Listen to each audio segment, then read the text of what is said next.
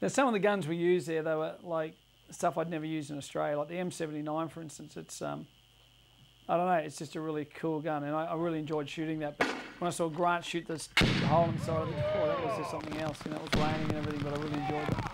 It was really good to see all the other guys having a go at the guns. Even Richo got out there and had a bit of a shot. The cameraman who, he's not anti-gun or anything, but he's not into guns like the other guys were. And it was good to see Dave getting out there and just, like, Dave's just a bit of an old bloke. He's like 50-something, and it was good to see him grabbing the different guns and shooting. And everyone, the whole lot of the guys that came, we all shot an RPG each, which was a real buzz. We used all that footage, but it was really good to see those guys shot and shoot the RPGs.